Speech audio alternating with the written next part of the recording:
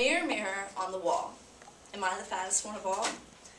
This revised saying from Fatty McBlog, a blog site where girls can express their feelings on their weight, explains how obesity has affected the way people think about themselves on a daily basis. Obesity has often been debated on whether or not it is a disease. Sure, people's eating habits are out of choice and habit, but when they are born into an obese family, is it really their fault? Google defines obesity as a term used to describe body weight that is much greater than what is considered healthy. Do you know a person who is overweight? Do you have people in your family who might be considered obese? Think about it. 1 out of 5 people in the United States is overweight, according to procon.org. So it wouldn't be uncommon for obesity to hit home. Maybe you have busy parents who have more time to buy fast food through a drive-in rather than cook a well-balanced meal. Or perhaps you constantly watch television and buy into that fast food nonsense. Either way, fast food has grasped its greasy hand into you and is refusing to let go. I propose that the federal government should force fast food restaurants to serve healthier options before things get out of hand. Because fast food sells fatty foods, uses preservatives, and targets younger audiences, America is at its fattest weight and still gaining. Certainly, you can expect there to be many fast food chains in Pennsylvania, ranging from the head of the fast food franchise like McDonald's and Wendy's, all the way through newcomers like Great Burger and Chick-fil-A. But all across America, there are around 160,000 fast food chains, which serve 50 million people a day and make $65 billion annually, says NumberUp.net. Now, McDonald's is certainly the front runner for the fast food franchise. Not only that, but they also lead in the unhealthy foods as well. In fact, their website gives all the nutritional information. McDonald's.com states that their Big Mac contains 540 calories and 1,040 milligrams of sodium. BurgerKing.com also has valuable nutritional information. Burger King's Whopper has 670 calories and 980 milligrams of sodium. Way too high to be considered edible. According to procon.org, obesity has jumped from the 3rd highest risk factor to the 2nd, directly behind tobacco. While some people argue that obesity is a lifestyle choice and is purely the customer's fault, naturally, I disagree. While the customers do have a say in what they eat, they usually do not have much to choose from that is healthy. Most of the food is fried and placed in oils. This not only leads to high cholesterol, but it also can lead to heart attacks, strokes, and death. In their defense, when customers are usually used to eating fatty foods, they are more likely to continue this habit rather than getting healthier. Granted, not all fast food is bad, but then again, not all fast food comes from a single source. While fast food franchises claim that their food is fresh and natural, most of the time they're lying. One hamburger can have up to 10 different cow strips.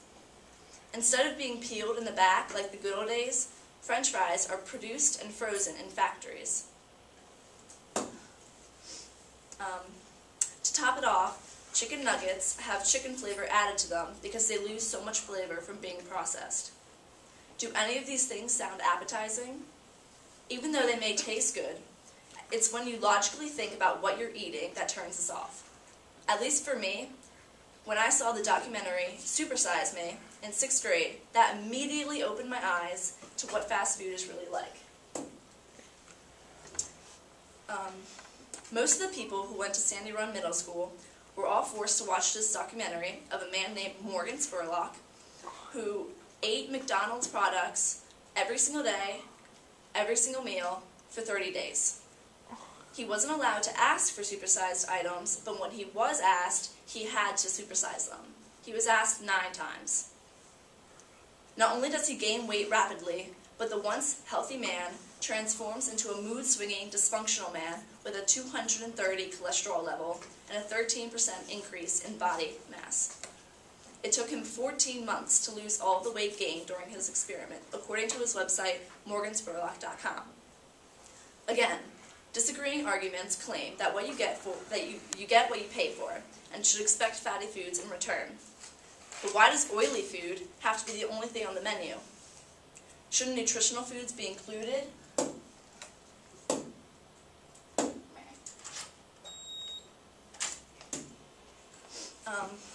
As they are recommended for 2 to 3 servings a day? Alas, the government sees fit that because obesity is not a disease, it requires no immediate attention or resolve. All the while, people are gaining weight like crazy, spurring an epidemic that could have only been caused because of America's rushed speeds to get everything that would normally take at least 3 days to fit into just one. Generally speaking, most obese parents have overweight kids, who, in turn, grow up and have their own obese children. This cycle seems never ending, but famous actress Michelle Obama has a plan. She not only wants to end obesity, but she hopes to do it in the next generation. While she might have difficulty with the latter, her idea is pure and simple. It starts with a problem. Why are 1/3 of American children obese? I recently asked some of my peers to take a survey, and the results were astonishing. About 50% of them liked going to fast food restaurants. 50% of them said that they go every other week. 100% of them said that they know someone who is obese, and 75% said that they have a family member who is obese. While teenagers may like eating fried food and stuffing their faces, it ultimately becomes a bad habit. Now, busy parents might be the first to blame, but let's not forget that the screens are what is keeping kids indoors and snack hungry. Food companies spend billions every year trying to sell their products to children, says an article in the Philadelphia Inquirer. By having these commercials air all day, it allows for the young child to fantasize themselves eating what is being offered to them at a moderately low price. At this rate, most heavy children will die younger than their parents.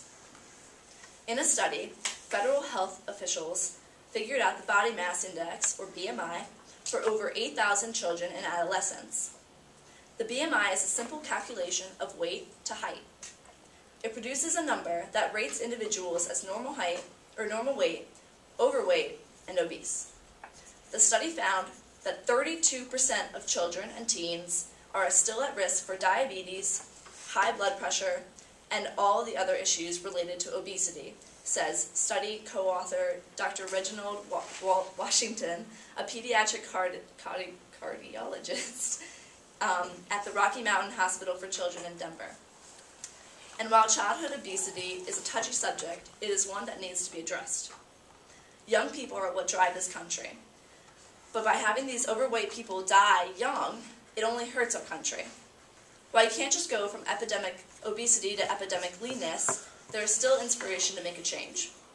You want to do something about it? Send a protest letter to your local fast food restaurant, like McDonald's. Or if you're feeling really ambitious, go straight to the source, the White House. All of you can contribute to ending obesity. Since most of you will be parents one day, don't let this fast food epidemic hit home. Beat the odds and take action. Undoubtedly, fast food and obesity are always going to be intertwined with one another. Only in our dreams and imaginations can obesity be vanquished, and the world free of its unforgiving nature. However, this is not dreamland, nor will it ever be. You may say to yourself, how does this topic concern me? Or how is it more important than cancer or AIDS? Maybe it isn't. But in the eyes of those who come by it, it's the world to them. Because fast food is greasy, preservatives are added, and children grow up to be obese parents, America is seeing its fattest days. The only way to help someone is to first help yourself. The only way to see changes is to make them. And the only way for people to gather together is to give them a cause worth fighting for. Is making the government force fast food restaurants to serve healthier foods worth fighting for? I think so. Thank you.